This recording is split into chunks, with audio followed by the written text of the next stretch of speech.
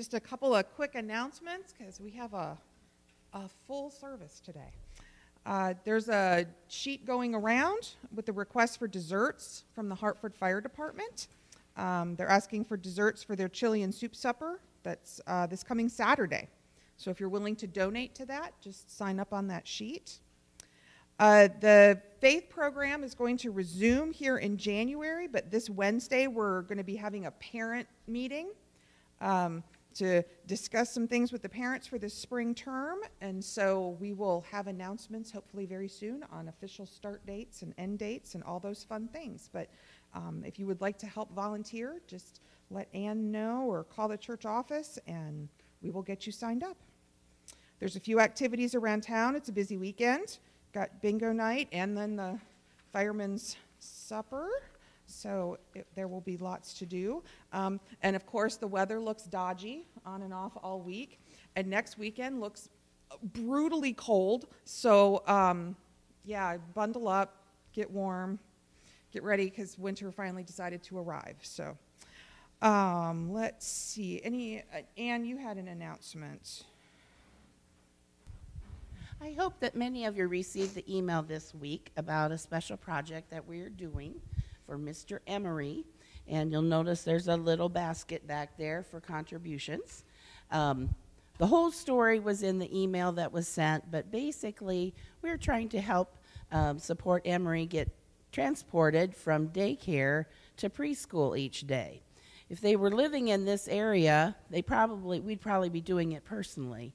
But this is one way we can do it so that we can help Anita and Emery get that all taken care of. I had a message from Anita this morning because she was planning to be here. She and Emery were. And I think it might have been a respite weekend for Michael, and they got called to go pick Michael up because he had a swollen red eye. So they didn't get to make it, but I think you'll get to see them in weeks ahead. But anyway, any gift that you want to give to them, just put in the basket, and we will make sure that the family gets it, and we'll be able to help support Emery.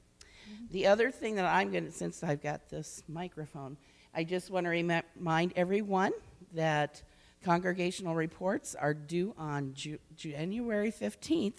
That's a week from tomorrow, and in preparation for our congregational meeting. And you'll hear more about that. That's on February 4th. So I think that's all I have. Okay. All right. So we do have an anniversary in the house. Yay, Teresa. So we're going to sing. So let's do that next. Happy anniversary to you. Happy anniversary to you. May God bless and keep you the whole year through. Okay, I think that's all the announcements. Be sure to pay attention to the mission ministries because, of course, the suggested food items have changed for January, and per capita this year will be $50 per person. I'm going to apologize right now for anything that's wrong in the bulletin or on the slides because this week I did them. And it's been a lot of years since I've done that. So I already caught like one typo, and I went, oh, well, after we'd printed them. So I'm just apologizing up front. So Gloria at least is back home and on the mend, so hopefully she will be able to be back with us soon. All right. Well, then let's begin. We'll begin today with our in memoriam.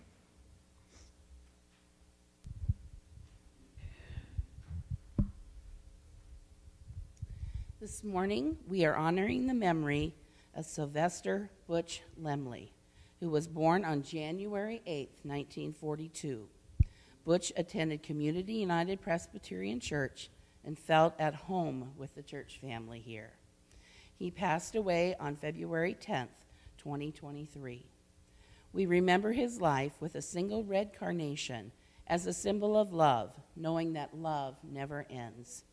As Butch's church family, we take time to extend our love to those closest to him, including his wife, Linda, his children, Scott and Elaine Lemley, Jolene, Rich, and and Rich Young, Pamela Ethel, Peggy and Mike West, stepchildren Mike and Tammy Lynch, Melissa and Steve Hagstrom, and Steve and Vicki Lynch, and their families, which include 16 grandchildren, 14 great-grandchildren, as well as sisters Clara Edna Sammons and Esther Rogers.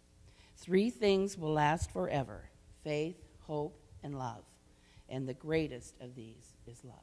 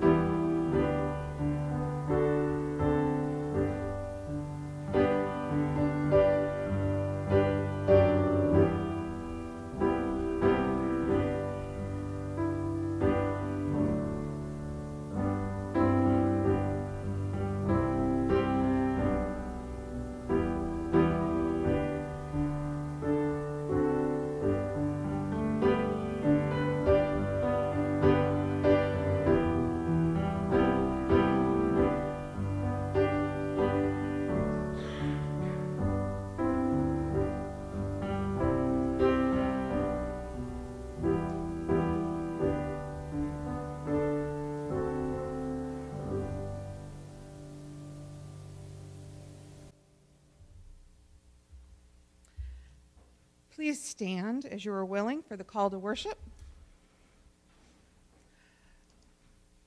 From God comes my salvation.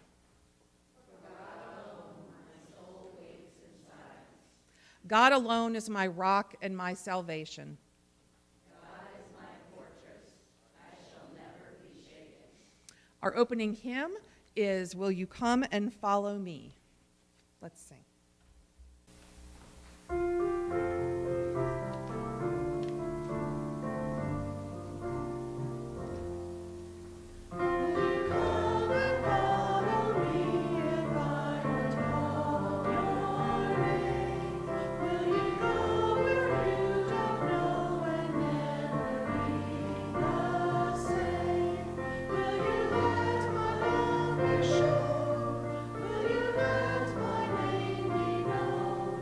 Will you let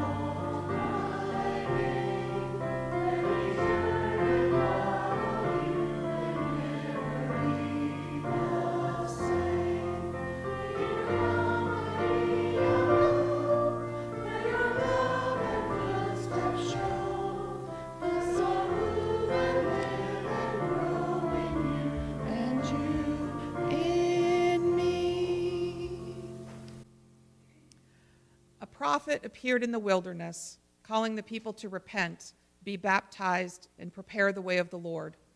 We return to the water to confess our sins, giving thanks for the grace of Jesus Christ, the one who has come to save us. Let us pray. God of all glory, you look from heaven and see us as we are, not worthy to kneel at your feet, not ready to welcome your way. Forgive us, gracious God. In Christ, stoop down to save us. Loose the ties that bind us to sin and set us free to love and serve you. In Jesus' name, amen. Hear the good news of the gospel. As a voice from heaven said to Jesus, so says God to each of us. You are my beloved child, and with you I am well pleased. In Jesus Christ we are forgiven. Thanks be to God.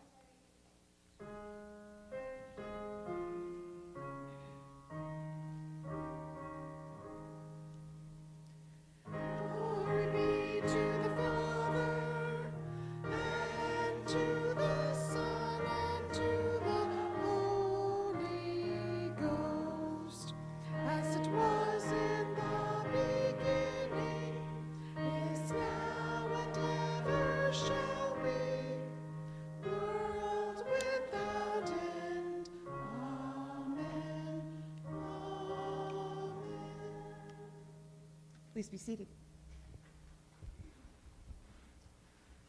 So I have with me here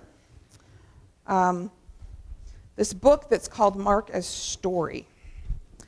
And what it does is it's written by a couple of scholars, but one of the things they do to the Gospel of Mark is they put it in one continuous narrative. They take out the chapter headings and the verse numbers and they've gone back, and rather than polish up the language, they've left it, which most translations do. They polish it up for you. They've left it so that you really start to hear how, the repetitive parts of some of this. So if you want to follow along, you can. But I'm going to read chapter 1, verses 1 through 20. The beginning of the good news about Jesus, the Anointed One, the Son of God, just as it is written in Isaiah the prophet. Look, I am sending my messenger ahead of you who will pave your way. The cry of one shouting in the desert, prepare the way of the Lord, make his path straight. It was John, baptizing in the desert and proclaiming a baptism of turning around for pardon of sins. And the whole Judean countryside and all the Jerusalemites were going out to him and being baptized by him in the Jordan River, publicly admitting their sins. And John was wearing camel's hair with a leather band around his waist, and he was eating grasshoppers and wild honey. And he was proclaiming, saying, after me is coming one stronger than I am, the strap of whose sandals I'm not worthy to stoop down and untie. I baptized you with water, but he will baptize you with the Holy Spirit. And it happened. In those days, Jesus came from Nazareth of Galilee and was baptized in the Jordan by John.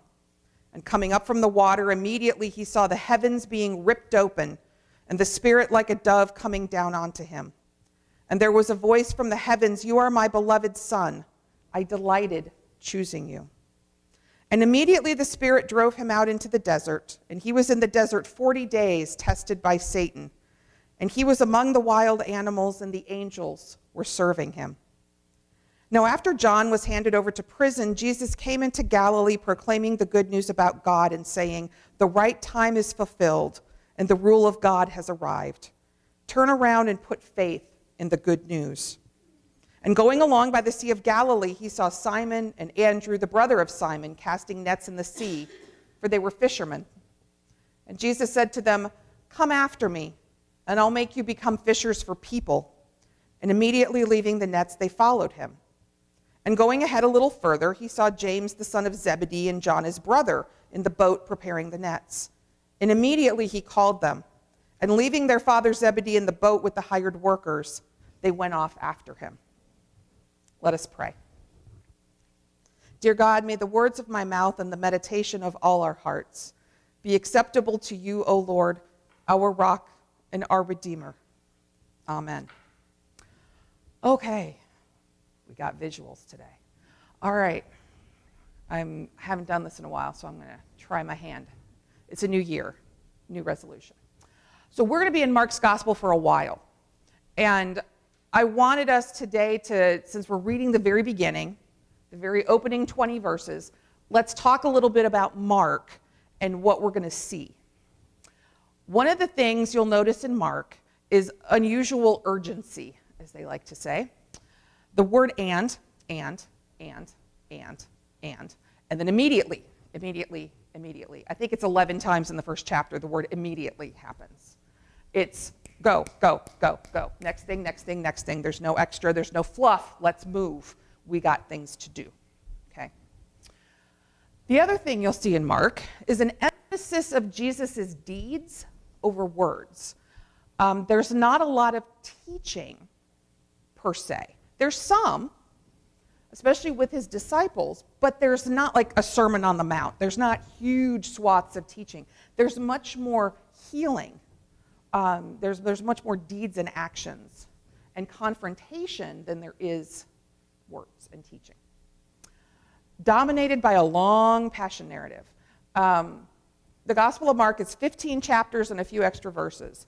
And the start of chapter 11 is Palm Sunday.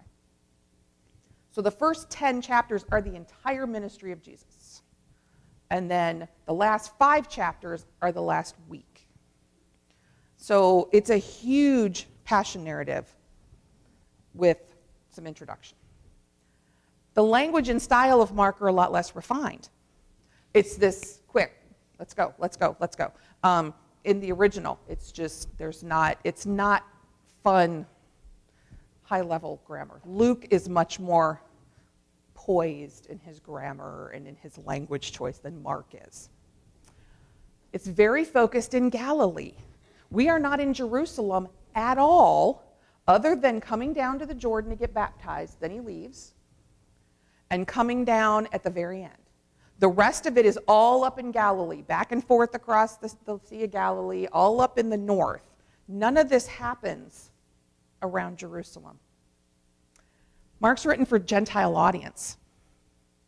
There's places in here where he goes into great detail describing Jewish customs and practices, simple things, like the way they wash things and the reason they do things the way they do. He wouldn't do that if he had a Jewish audience. So obviously this is written more for a Gentile audience. Mark's portrait of Jesus is the most human. And I'll get into that a little more later. But there's much more emotion. You see much more of a human being. He doesn't always know everything. He doesn't always get it right the first time. There's a lot more emotion at the surface. Anybody who's read through this at any length, some of us at Bible study the other day commented, the secrecy motif. He'll do something and say, don't tell anybody. Don't tell anybody. Don't tell them who I am. Don't tell them what you saw. People never listen, but he tells them repeatedly, don't say anything. They kept secrets about as well as we do. The failures of Jesus' disciples, this is a big one, because they are horrible in this gospel. They don't get it. They never get it. They refuse to get it. They're always just wandering around doing the wrong thing and saying awful stuff. Through the entire thing, they can't get it right. So when we talk about a gospel, like Mark, Matthew, Luke, John, we have to remember these are not biographies or historical chronicles the way we think of them in the modern world. They're not going to lay out every moment of someone's life. It's not like reading David McCullough, who's going to give you everything. Or was it Chernow, who wrote the one about Hamilton? It's not that kind of book. This is also not a martyrdom narrative. That was a whole genre of things that would tell these awful stories about the Christian martyrs. It's not that either. It's its own unique item. Basically, it's defined as a passion narrative with an extended introduction, like I said. It's a story about Jesus that focuses on his death and his resurrection. That's what a gospel is, because it's the death and resurrection that's the good news, because that did something really important. That's what's being lifted up. So that's what we have to think about. Now, when it comes to Mark, folks are often disappointed because of the things that are not in Mark. Like I said, no nativity story, no Sermon on the Mount, no long conversations with people like in John, like when he has that long discourse with Nicodemus or with the woman at the well, and there's almost no parables. There's a few, but not many. No resurrection appearances. So most people look at Mark almost as defective. It's like, what is wrong with this? It's not, you don't need to read it. Just don't read it. Just read Matthew. It's all in there anyway. That's what people will tell you. But it's got its own message and its own point that's really important.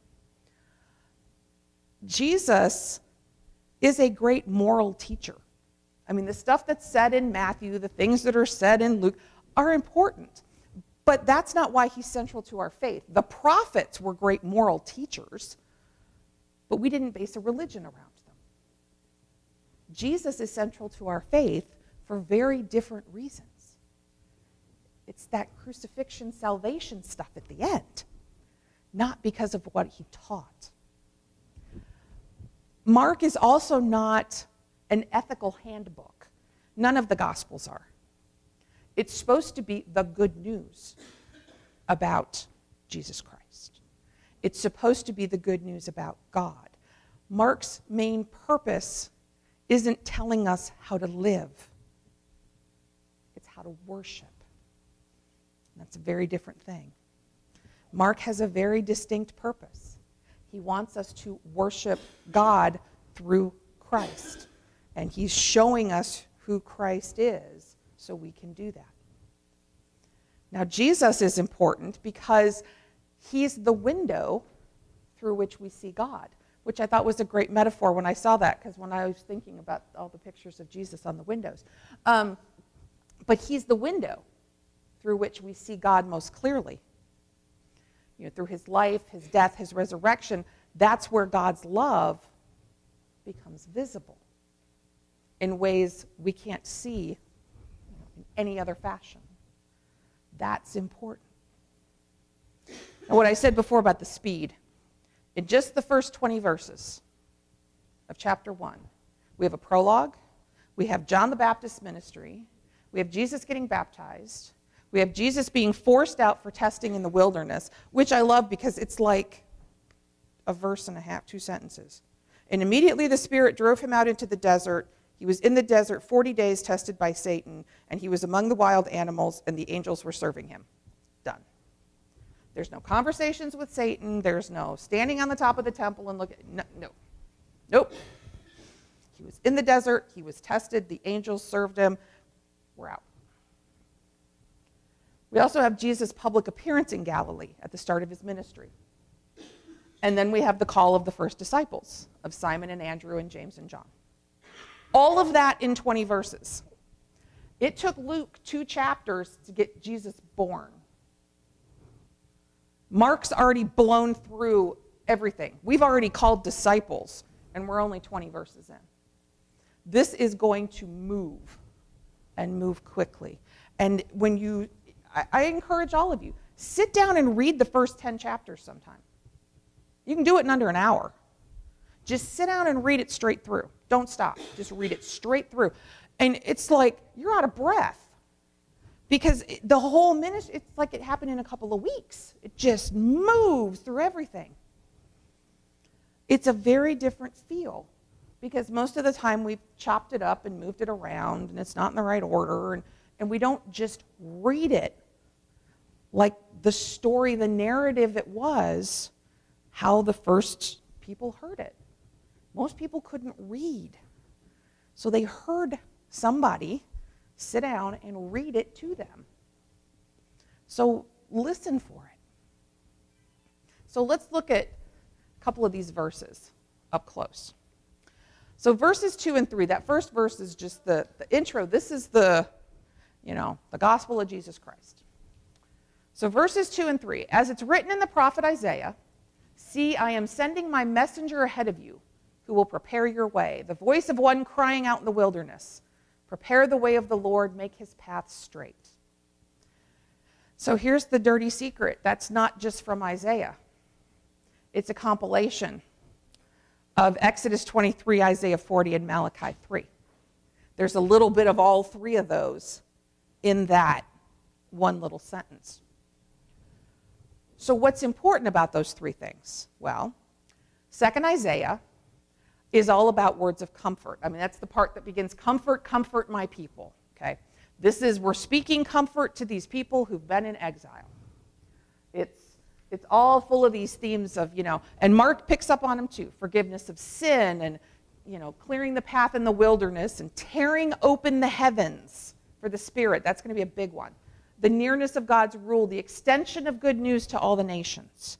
Those are all themes in 2nd Isaiah, and they're all themes that Mark is going to use. And so it's important that he used this at the very beginning. Now, Malachi is about judgment. Old Testament ends with Malachi. So Mark is, in a sense, starting up where, the old prophecies ended 450 years earlier. So when Malachi wrote, Jerusalem's wondering why God isn't acting on their behalf. Why is God not here? They're getting impatient. They've been waiting and waiting and waiting, and they're still waiting. And Malachi warns them, the messenger's coming. Oh, the messenger's coming. But you're not going to delight in this. Who can endure the day of the coming of the Lord? You're not going to like this when the messenger comes. Are you sure this is what you want? So then we get to Exodus. Eric, he's zoned out on me. You've been so good, and you zoned out. So then we get to Exodus. God's going to send an angel or a messenger, and if the people obey him, then God will be an enemy to their enemies. God will be on their side. But if they rebel against this messenger, then God will not pardon their transgressions. Okay, that's what these three passages have been about. So what's Mark trying to tell us? What is the combination of things he's trying to put together? And they add up to the old adage. Be careful what you wish for. God's about to do a great thing. That is good news. But it's not the good news people are expecting. And it's not the good news they're going to be really comfortable with. This is going to come at a cost. This is going to come in ways you don't expect and you don't want. So be careful what you wish for, because you may not get what you're expecting. So let's look then at Jesus' baptism, because I think this is a great example of what we're talking about. In those days, Jesus came from Nazareth of Galilee and was baptized by John in the Jordan. And just as he was coming up out of the water, he saw the heavens torn apart and the Spirit descending like a dove on him. And a voice came from heaven, "You are my Son, the beloved. With you I am well pleased." Now, the verb in there that describes what's happening to the heavens, it's a very forceful word. It's not, it does mean ripped apart or torn open. Now, both Matthew and Luke use this same story, but they really tone it down and just say the heavens were opened. They don't, it's a different verb. And the scholar, Donald Joel, notes that, what's opened may be closed. What is torn apart cannot easily return to its former state. There's always a mark there. Even if you sew it together really well, there's always a mark. Or if it's, think of whatever. If it's a book, there's going to be tape or some sort of join to put this back together. So in Mark's version, in this moment, heaven and earth have been forever changed because they've been ripped open. And I put on here, there is a dove descending, but it doesn't say peacefully. That was the part I was trying to get at. It just says that the dove descends, but there's nothing peaceful about it where that word gets added in later. There's no crowd witnessing all of this. No one else hears the voice of God, just Jesus, which isn't true in some of the other versions. And then Jesus is immediately driven into the wilderness to be tested. It's another one of those where it says, and then he went, and the heavens opened, and God, heavens torn open, and God said, this is my son, the beloved, with whom I am well pleased. It says, and immediately Jesus was driven into the wilderness.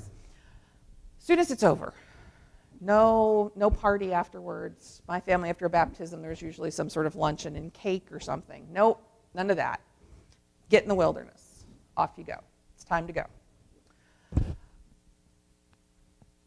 And that moment of the baptism is important for two reasons. The heavens get ripped open, and God speaks. Both of those things happen again in Mark in different places. The next time God speaks, it's on the mountain at the Transfiguration. And he calls Jesus his beloved son. And this time the disciples hear it too, because they're told, listen to him. The next time we see the very same verb that I talked about being ripped open, is at the end of the gospel. When Jesus dies and the curtain in the temple is torn in two. It's the same verb. So that whole idea of being literally ripped apart is what happens. This is not nice and pretty and calm. It's very earthy and very in your face what's going on. Mark, we have to remember, he is a really good storyteller. He really is. And he's very good at linking together bits all the way through the entire narrative. The same verb is used when the Spirit drives Jesus into the wilderness, because that's how it's said. Jesus is driven into the wilderness. It's the same exact verb that gets used when he's driving evil spirits out of other people. So he's just as driven as they are. Now, we know discomfort's extreme when we look at the calling of the first disciples. That's always a hard passage for folks. Because being a disciple of Jesus means, you receive the call. You have to physically follow him. You don't get to just, do it mentally. In this case, they're giving up jobs, homes, normal family life. And these, we want to think of Jesus' disciples as being poor and having nothing. These are businessmen. They have thriving businesses. Simon's got his own house, has multiple generations living with him. Zebedee and his sons, James and John, they have hired men working for them to help them fish. These are not the lowest of the low. They gave up something for this. Giving up, family life, risking the suffering that's to come. They gave up a lot. There's no discussion, no explanation, no goodbyes. Jesus calls, they obey. Done. So by paring away all the extra stuff, what Mark has done is all the emphasis is on Jesus' command. Follow me. That's why we sang that hymn this morning. Will you come and follow me if I but call your name? Will you? Bonhoeffer, I love Bonhoeffer. One of the things he talked about is that faith doesn't precede obedience. Now, we often think if we had deeper faith, then we'd go out and we'd serve the gospel and we'd feed people and we'd do all the things that we see other people do that we're so envious of. But what Bonhoeffer is saying is that we shouldn't try to cultivate our faith so that someday we'll get there. Rather, if we just go ahead and obey, we'll find our faith growing. Kind of like fake it till you make it. Get in there and do it, and you'll find that your faith grows. You'll learn things about yourself you didn't know. You'll learn things about other people you didn't know. You'll discover what it is some of those gifts are that you have, that you didn't even know you had. All of us are summoned to serve. We all are. The other title of that song, Will You Come and Follow Me, is The Summons. That's what it's called. The only other time we hear that word is like jury duty. isn't it? Jury summons. That's it. So only the court and God can summon you, I guess. But there's a sense that we choose to follow Jesus voluntarily. But what we have to recognize is that in our choosing, we've been chosen. And in our seeking, we've already been sought. Discipleship has a cost. That's one of Mark's first messages to us. That's the one we all need to take to heart. Discipleship has a cost. It had a cost to the first disciples. It has a cost to us. And that makes Mark's message even more difficult because he doesn't pad it and make it nice and soft and wonderful for us. It's harsh and in your face, and yes, there's a cost to being a disciple. And you need to be willing to pay it because you've already been called and already been sought. You're already there. What you need to do is understand it and take it to heart and do it, which is what we all need to do. And so in the weeks ahead, as we go through Mark, we're going to really dig in to a lot of these places where Mark has some really hard things to say. The other gospel writers who used his stuff and came later softened the edges a lot. And Mark doesn't do that. He pulls no punches. And so when we go through Mark, there's going to be some hard things. And there's some passages I really don't want to preach on, but I'm going to do it anyway. Because it's important for all of you and for me that we do that. So remember, discipleship has a cost. It all has a cost. And let's all take that to heart. Let's have a word of prayer. Dear God, we thank you for this chance to be together in worship. At the start of this new year, help us to see with new eyes, experience you with an open heart, listen for things we haven't heard before. Show us the way that you have opened. We know that you've summoned us. Help us to follow, to obey, to do what you have led us to do. We pray all of this in Jesus' name. Amen. And so let's sing our next song, Lord, You Have Come to the Lakeshore. Thank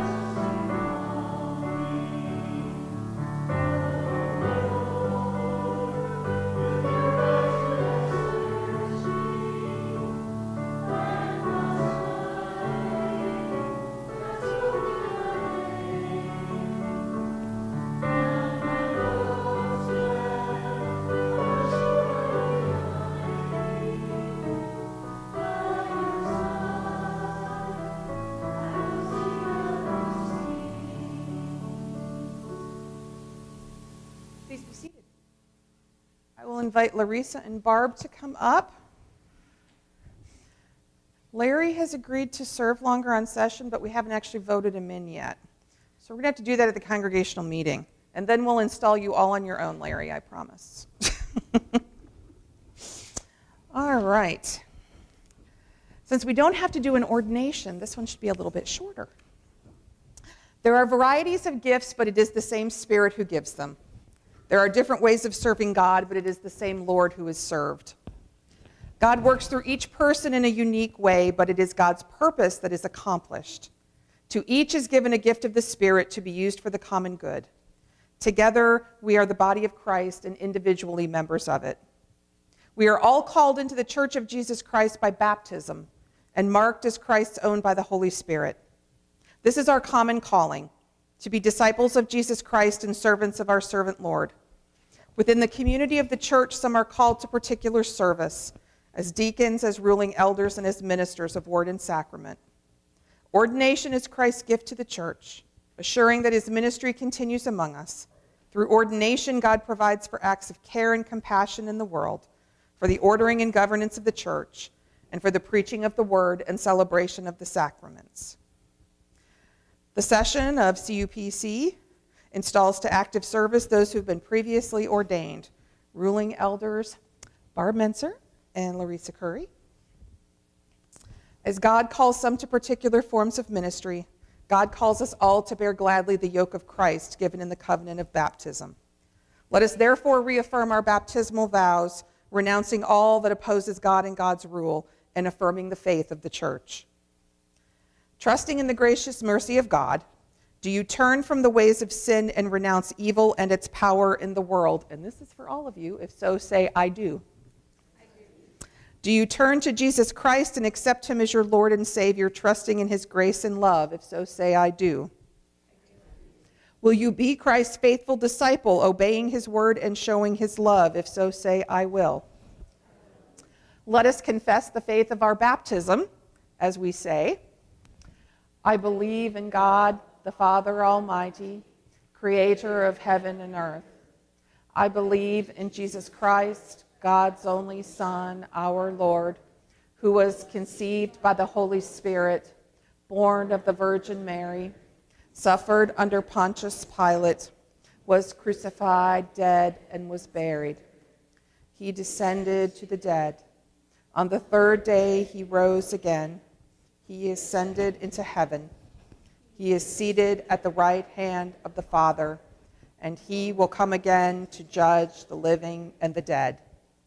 I believe in the Holy Spirit, the Holy Catholic Church, the communion of saints, the forgiveness of sins, the resurrection of the body, and the life everlasting. Amen. Larissa and Barb, in baptism you were claimed by the love of God, clothed in the grace of Jesus Christ, and anointed with the gifts of the Spirit to share Christ's mission in the world. Now you are called by God through the voice of the church for new service and ministry in Jesus' name. In accordance with the Constitution of the Presbyterian Church USA, show your commitment to this calling by responding to these questions. Do you trust in the Lord Jesus Christ, your Savior, acknowledge him Lord of all and head of the church, and through him believe in one God, Father, Son, and Holy Spirit? If so, say, I do. Do you accept the scriptures of the Old and New Testaments to be by the Holy Spirit the unique and authoritative witness to Jesus Christ in the Church Universal and God's word to you? If so, say, I do. Do you sincerely receive and adopt the essential tenets of the Reformed faith as expressed in the confessions of our church as authentic and reliable expositions of what Scripture leads us to believe and do?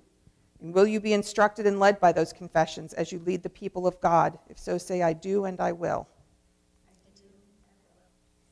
Will you fulfill your ministry in obedience to Jesus Christ under the authority of Scripture and be continually guided by our confessions? If so, say, I will. Will you be governed by our church's polity, and will you abide by its discipline? Will you be a friend among your colleagues in ministry, working with them, subject to the ordering of God's word and Spirit? If so, say, I will. Will you in your own life seek to follow the Lord Jesus Christ, love your neighbors, and work for the reconciliation of the world? If so, say, I will. Do you promise to further the peace, unity, and purity of the church? If so, say, I do. I do. Will you pray for and seek to serve the people with energy, intelligence, imagination, and love? If so, say, I will. I will. Will you be a faithful ruling elder, watching over the people, providing for their worship, nurture, and service? Will you share in government and discipline, serving in councils of the church? And in your ministry, will you try to show the love and justice of Jesus Christ? If so, say, I will. And do you, the members of the church, accept Larissa and Barb as ruling elders, chosen by God through the voice of this congregation to lead us in the way of Jesus Christ? If so, say, we do. Do we agree to pray for them, to encourage them, to respect their decisions, and to follow as they guide, serving Jesus Christ, who alone is head of the church? If so, say, we do. Very good. All right. Now, normally when we have the prayer for ordination, it involves the laying on of hands and all of that, and we don't necessarily have to do that with an installation. However, I know that's one of everybody's favorite things to do. So, not to deny anyone the fun, we will come and stand here in the middle, and if anybody who's been an elder wants to come up and join, please do so. You are welcome to do that. And come on up and join us in prayer. It's one of those moments where everybody goes, you mean we're not going to do it? Yes, we'll do it. We will do it. No headlocks. Sorry, Or half Nelsons, or... Yes. That's true, she did. She did. All right.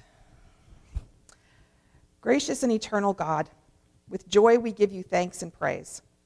Throughout the ages and in every place you have chosen servants from among your people to point the way to salvation by your grace. We are grateful for ancestors in the faith who followed without fear, placing their trust in you alone, for judges and monarchs who ruled in righteousness and peace, for prophets and apostles who spoke your bold words of mercy and of truth, for leaders and teachers in every age who have nurtured your people in faith and faithfulness. Above all, we praise you for Jesus Christ, who came not to be served but to serve, and to give his life to set others free. Anointed by your Holy Spirit, he proclaimed your reign on earth, revealing your saving love in all he said and did. Gracious God, we give you thanks for your servants, Larissa and Barb, as they continue in the ministry to which you have called them. Help them to rely on the gifts of your Spirit and to follow Christ faithfully in this calling. By the gifts of your Holy Spirit, empower them to build up the church, to strengthen the common life of your people, and to lead with compassion and vision. In the walk of faith and for the work of ministry, give to all your servants gladness and strength, discipline and hope, humility, humor, and courage, and an abiding sense of your presence. Pour out your spirit of power and truth upon the whole church, but that we may be for you a holy people, baptized to serve you in the world. Sustain your church and ministry, ground us in the gospel, secure our hope in Christ, strengthen our service to the outcast, and increase our love for one another. Show us the transforming power of your grace in our life together, that we may be effective servants of the gospel, offering a compelling witness in the world to the good news of Christ Jesus our Lord. Amen. So, Larissa and Barb, you are now ruling elders again. Yay! Yay. Congrats, and we're going to start another year.